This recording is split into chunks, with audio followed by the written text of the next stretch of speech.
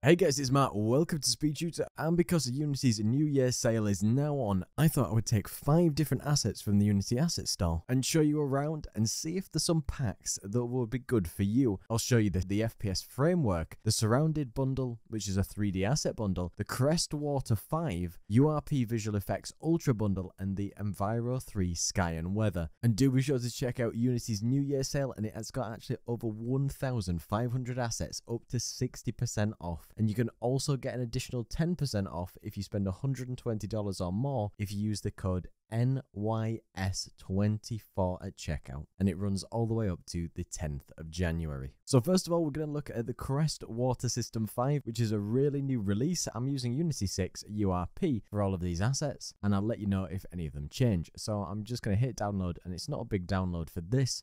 And the improvements over version 4 to 5 is it supports all pipelines in one package. They re-architectured the entire system for supreme performance and scalability, and many more improvements and features. And you can check out my video on the previous version of Crest Water System, and there's even a free version for the built-in pipeline, and I go through all the features in there. And then once you've imported that into your project, you'll notice that it comes as a package file. Then if you're confused, you can click on the Packages tab on there, and in the top corner, you can say View in Package Manager.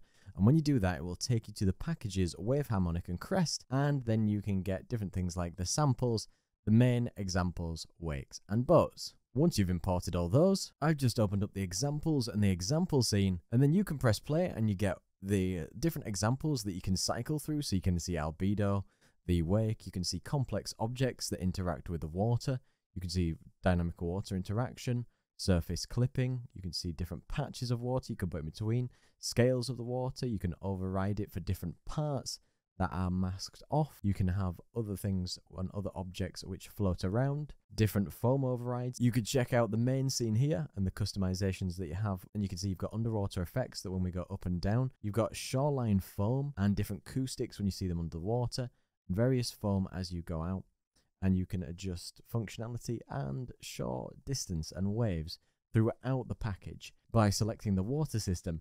And you can look at general, environment, surface renderer.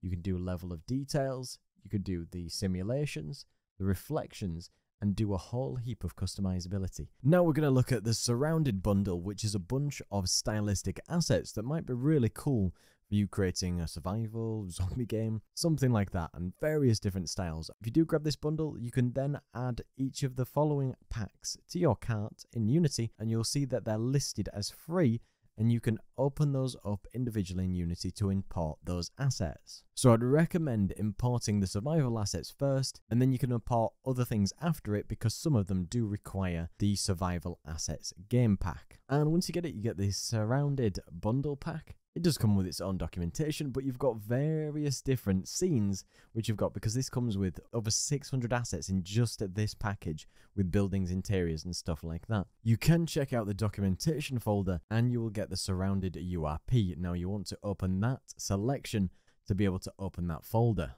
They have loads of cute little dioramas, little scenes which you can navigate through. So in this case, you've got the barn UFO, you've got the barn, you've got the cabin, you've got the camp, you've got the big city scene, gas station, house 1, the multiple houses set, the entire neighborhood, the old gas station, and even things when you import the other packs. And then you can even check out some of their mini demos with the items and the assets in here. You do have a small city sample that you can move around in and have a look with destroyed buildings, cars, and other various tools, and even nice assets like a whole neighborhood and something in this style. Now we're going to take a look at the FPS framework pack, which you can import into Unity, and it has various features, including a modular character controller. It's got a respawn system, advanced audio system, complete spray patterns, different weapons, modular attachments, gamepad support, all support for the new input system, and an advanced settings menu too. The developer does say that this requires the project settings needed to be included, so when you press next from importing assets,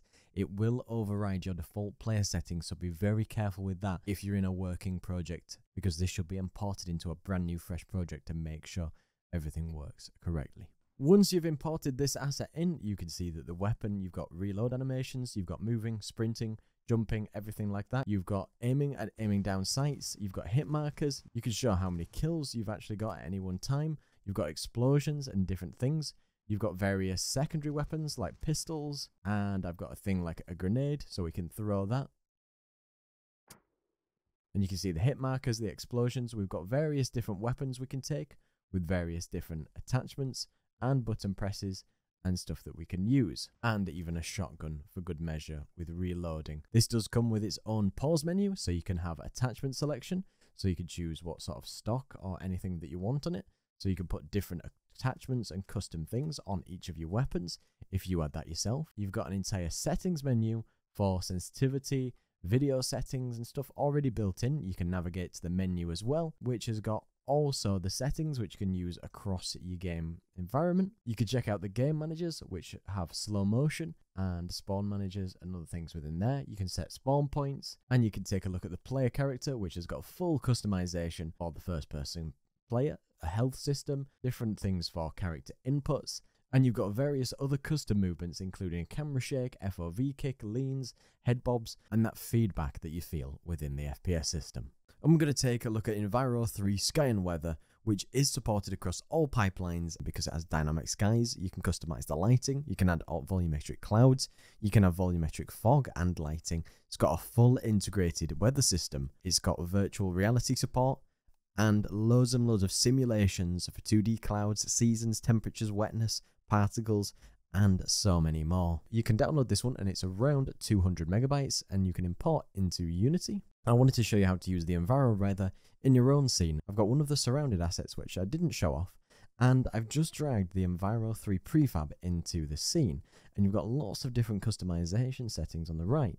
But you can see here in setup, you need to make sure that you drag your main camera in here and you activate for whichever pipeline that you want to use. So make sure to activate for URP if that's what you're using. You need to make sure to go to Edit Project Settings. Make sure you find your default renderer. This one just has the PC asset. You can double click that and make sure you have depth textures enabled. Then you click on your renderer list, which is the renderer that you're using, and you make sure that you add a new render feature called an Enviro URP render feature. Now when you select Enviro 3, you've got hundreds and hundreds of settings to control the time of day, fog, volumetric lights. You can actually choose different presets, and this one I just chose storm. We could choose clear sky, you could choose cloudy 1, cloudy 2, foggy, all of these, but I like the storm one and maybe suits this scene more. We can adjust all the effects in there, even things like the fog, so you can adjust the fog density so to make it thicker. You can change the fall off for the distance, and you can change the fog height. So if you don't want it to appear quite as, if you want it to be a really, really foggy day, to be able to affect that. You've got the things like the volumetric clouds, so you can adjust the coverage of those clouds with, if you look to where this sun is in this corner, you can see it will become more or less visible with that coverage. So now when we play around in our scene, because this is the storm preset, we've got the fog in our scene, some of the volumetrics, and we've got the particle systems.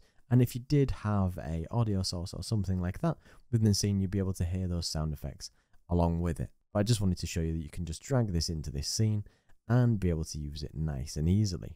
Now we're going to take a quick look at VFX and their URP Ultimate Bundle. Does come with all these different visual effects: anime, flipbook, item pickup, level up, loot box, smoke bombs, stylized visual effects, and the fire visual effects too. And when you've imported these into URP project, say we take a look at the demo for the anime effects, you can just click on these and cycle through all these different effects that are through in the inspector. We can look at all the level up style effects, and you can adjust colors and outline colors, and whether you want to add the ground or not add the ground, and you can choose to add the arrow or not. And the last one I'll look at is the item pickup effect. So you can have a look at the rarity of something if you want them to make it rarer each time you do it until you get to the end with a super rare item. I do hope a quick look at all these assets was useful to you, and you'll find some assets on Unity's New Year sale and can help you make some really awesome games. Let me know if you'd like to look at any assets more detailed in the future. Be sure to check out my Patreon too to get over 225 different scripts, assets and projects you cannot find anywhere else. Massive thank you to Peter Steiner, Verishutha, Jennifer and David for their amazing support, and thank you to everybody else who comes to watch the video. Don't forget to like, comment and subscribe. Cheers.